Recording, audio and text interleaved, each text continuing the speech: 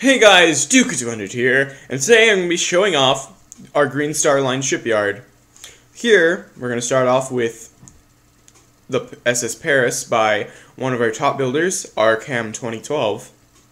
You all might know him because he was in my latest Titanic 2016 film, which we will be visiting the Titanic soon. But I'm just going to go around the Paris so you can get a good glimpse of what it looks like. I'm about to pass by the nameplate here. Yep, it's basically a full rendition of the SS Normandy, but in our own Green Star Line fashion. So it's going to be more luxurious, more fashionable, look spectacular, as you will see from other ships that we will look at today. So I'm coming around here by the stern. By the way, this was pre-recorded, so I'm just kind of voicing over it. But yeah, right here we have the aft pools. Sorry, I'm letting it load in for a moment. 1.9 is just, it hates rendering stuff for you. So, right here we have the stern, which is very nicely shaped out. I'm very proud of how Ark did this. He really showed off his skills, especially with the French flag and all the deck chair placements. And now if we fly across the channel, we can reach the other dry docks, which would be mine, Ginger Jasmine 56's, and North 300. Right here we have the Green Star Line docks, or Green Star docks. These are the Green Star tugs, which were made by North 300, and they were so cute, I had to add them into the video. Okay, so right here is my dock, and it's kind of empty at the moment because I've been working on the Titanic over in Southampton, which we will go and look at. So those of you who really want to go do that, there should be an invitation on the screen any minute now that says where to go. So right here we have the Grand Staircase, which is the original model that I used for the Titanic, and also we have the funnel, which this is the original base funnel. No changes. Right here we have the Empress of Ireland by North 300, and in fact I think I just saw him in there. Loading in. I think he left. He might have went up the stairs. Oh well. We will just continue our little look around. We just load a little bit of this in. Yeah, I'm just going to go outside now. Okay, so I'm just going to go by the Grand Staircase and some of the rooms and show off the front, which would be... Oh, there he is. There's North. Yeah, he's up there on the bridge. Well, I don't even know what it's called. The navigation deck. There we go. And as you can see some of the interiors from that little brief cut, because of the renders, that was the first class library. And next is the RMS Lusitania by Ginger Jasmine 56. It's pretty good. It looks great. I think she did a really good job on it. We just kind of load some of this in. I had to help her a little bit with some of the superstructure and whatnot, but I still think she did a really good job at it. Now I'm going to do a quick cut, and I'll be right back. Okay, I'm back, and I just asked permission to go inside of the ship by Ginger Jasmine, and she said, sure, why not? So we're going to head inside here from the Grand Staircase, which she did an excellent job on. It's pretty nice compared to the original. She has almost every detail in. Still a few things missing, but oh well, it's really small stuff that no one will really notice unless you're like extremely good with interiors on the Lusitania. So yeah, we're going to continue on to the lounge here. And oh, there's Ginger right now. I think she's moving stuff up for the lounge. Hi, Ginger.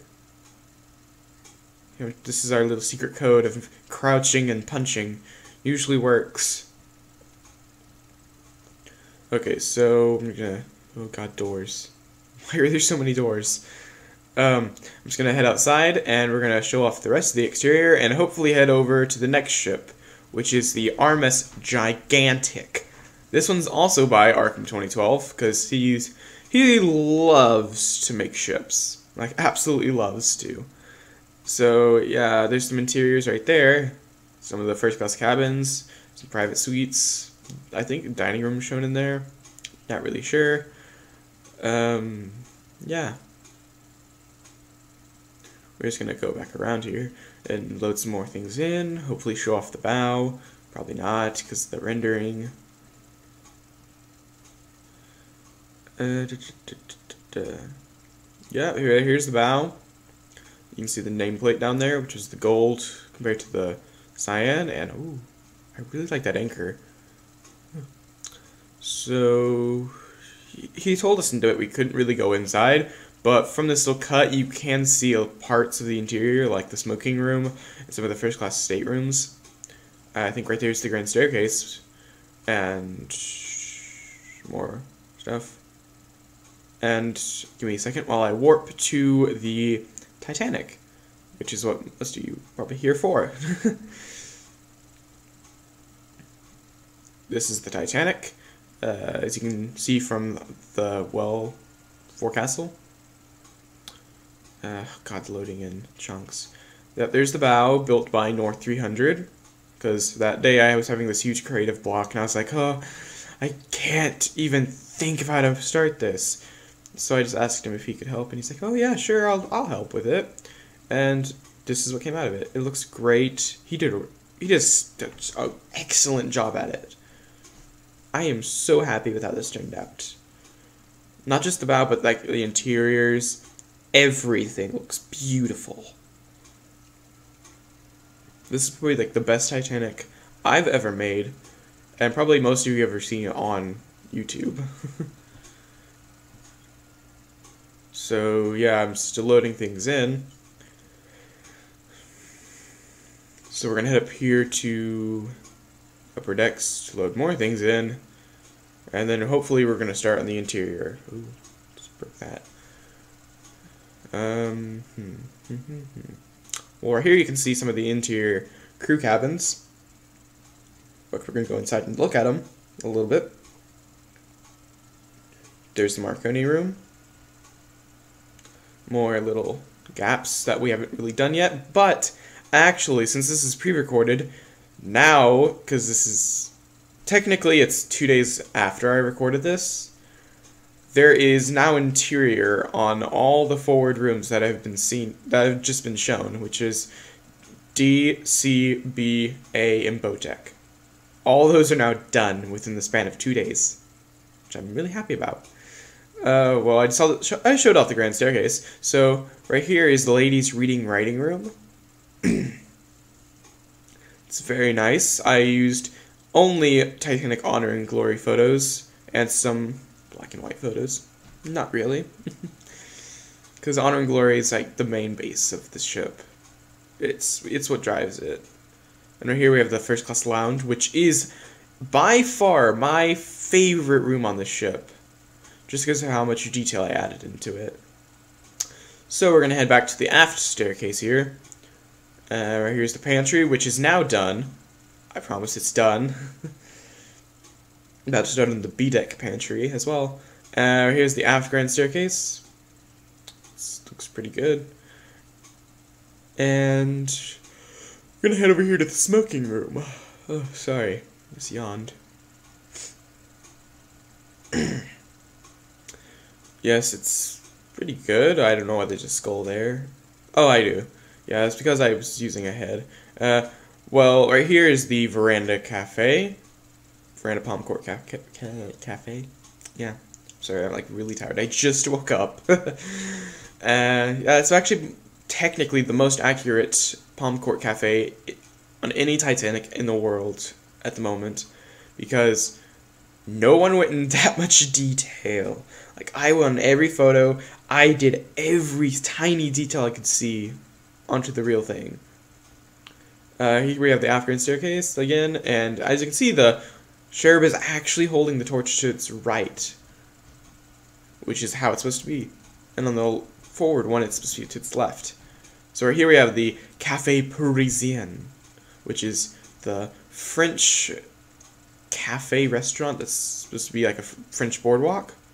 And over here we have the a la carte restaurant, which is another French restaurant on the Titanic.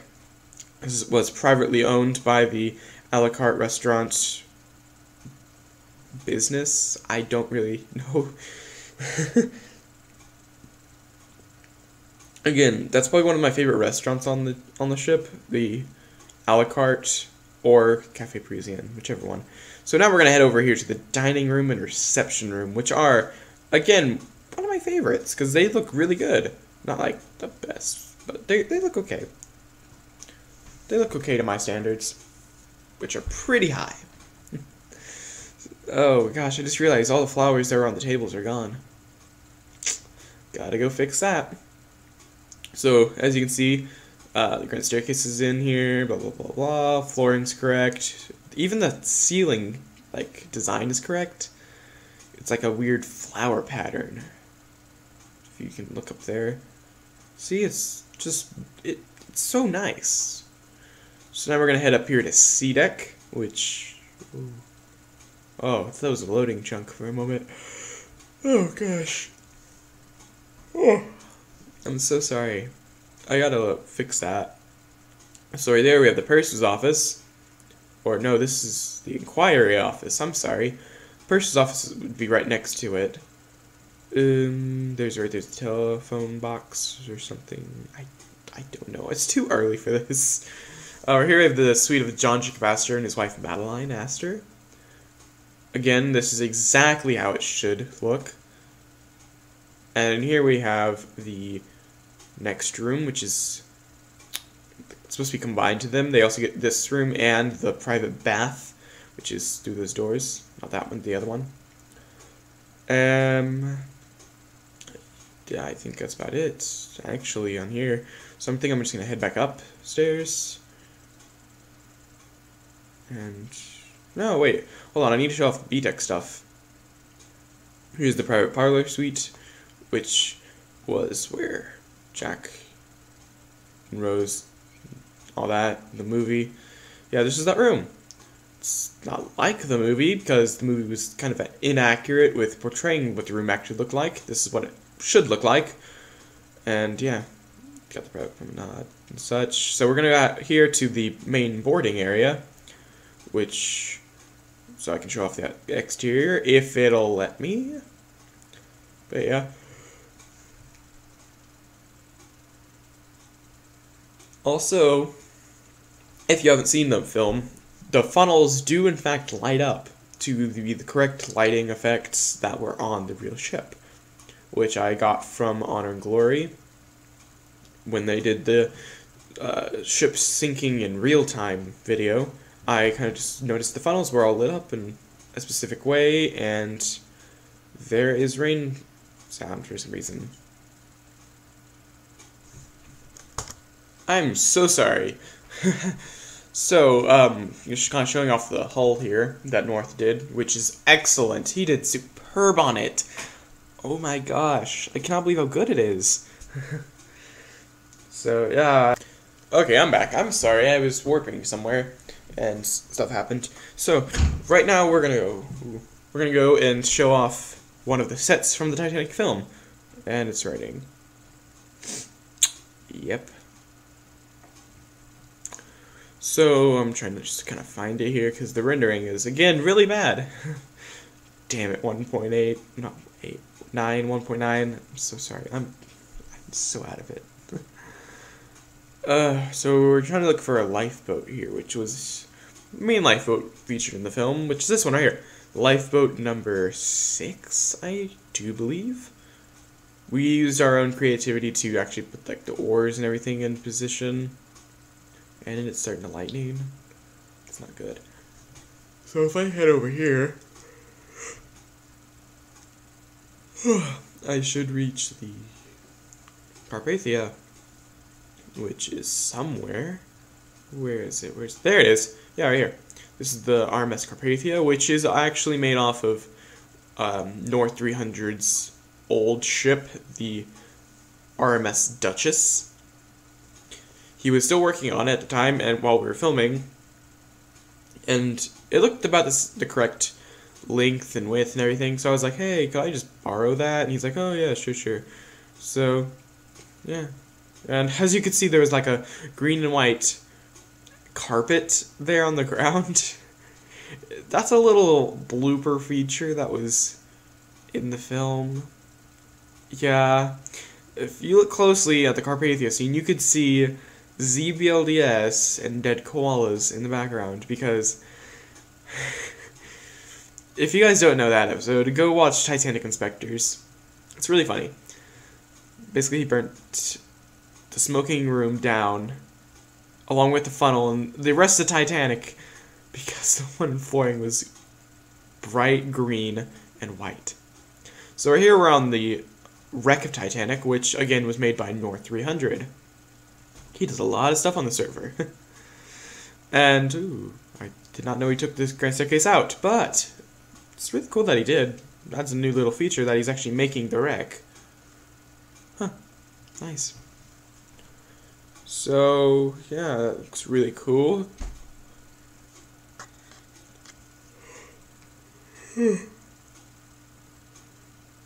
So, now I'm gonna warp somewhere really quick.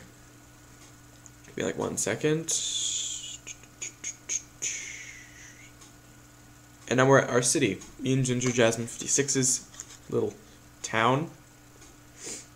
Looks pretty good. Here we have the cemetery. This is all 100% based off of actual buildings and such. If you go on her channel, you'll see a bunch of videos that are coming up that are based in this town.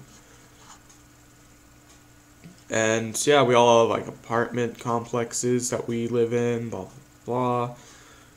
When we're not working on ships, we just kind of come here and relax, really. Because this is meant to be like a chill space. Yeah.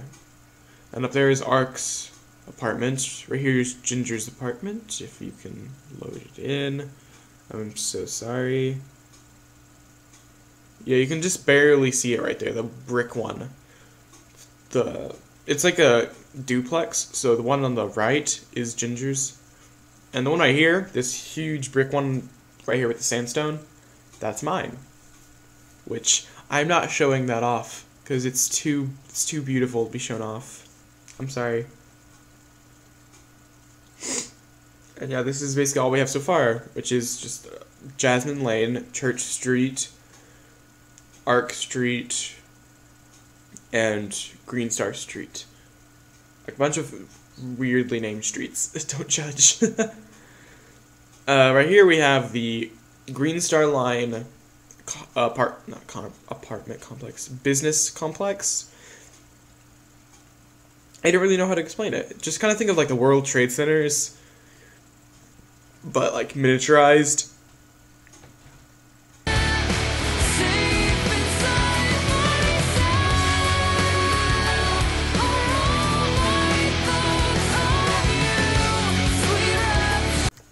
I'm sorry for that cut. Right here we're just gonna go over, and I inserted a picture of the headquarters because I'm just too lazy to load all that in. It's so annoying. Right here we have the bridge over, and I think that's it. No. Wait, I know what you guys really want to see.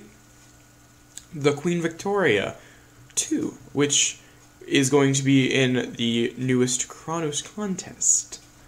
Yeah. You all know it. Probably not. Oh well.